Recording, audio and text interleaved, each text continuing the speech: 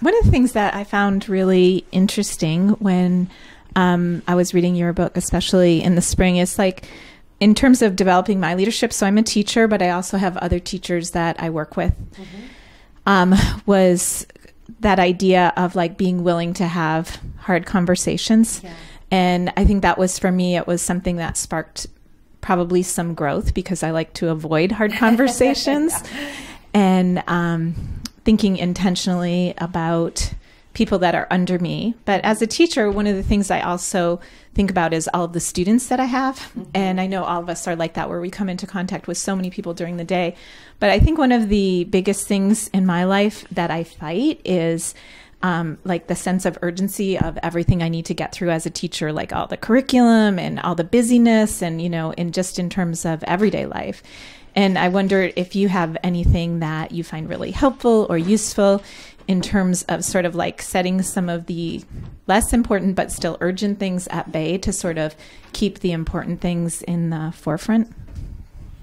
Like a scheduling type, or what do you mean? More? Yeah, I guess, like, I know you have some activities in your book of sort of like writing things down, but I guess, yeah, I was just wondering if, like, even in your own life, what you find helpful to in terms of like sorting out the urgent from the important. And well, a couple things. I'm pretty religious with my schedule. I have a schedule. It's color coded. It has all the things in it, and it creates a nice framework for me. I think the other thing is, and I think I might have read this in a book a few years ago, but the thing that you least want to do that first in the day, then everything else is just way easier. So I try to remember that as well. The thing that I least want to do that first. And then I think the other thing is I'm on the road a lot and I'm doing lots of different things. I keep my purpose in the forefront of my mind, and that helps me discern whether something is a distraction or a provision. Is this aligned with my why? Is this aligned with my purpose? Or is it just something that it's cool, I could do it. I might be fun, or I might feel like I should do it, but is it really aligned with my purpose? So what I'm finding as I get older is that when I'm really clear on my purpose, I don't say yes when I mean no. And that clears a lot of stuff out of the way to begin with. And then once I've said the yes, is disciplining my mind to be present wherever I am. Because I have there's a list that's going, and I just keep like, no, if I'm present, I will have everything I need. And I think it's partly the way I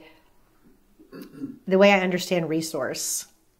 I understand resource and God's abundance, a bit like manna. So manna comes, it's there for the day, and you can't save yesterday's, you don't get tomorrow's, it's just there. And so I think about resource like manna, and I think, well, God's abundant. He's always providing. So I have everything I need right now. And if I stay here in this moment, I will have access to it. But if I future trip, or if I go back to the past or guilt or anxiety, and if I lose my present, I'm probably going to miss resource. So I think it's a combination of a lot of different pieces. And I don't know if that answers your question, or does that make sense? Does that help? Okay. Yeah. I think the resistance too, I know you started off saying like you don't necessarily like to have difficult conversations. I mean, I don't really like to have them either. I just have them.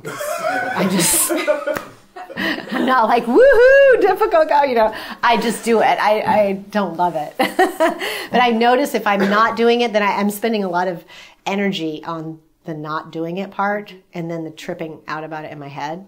I'm like, and trying to have both sides of the conversation. Right. And, and then, well, what about this? And maybe I said that. And that takes a lot of energy. So I try to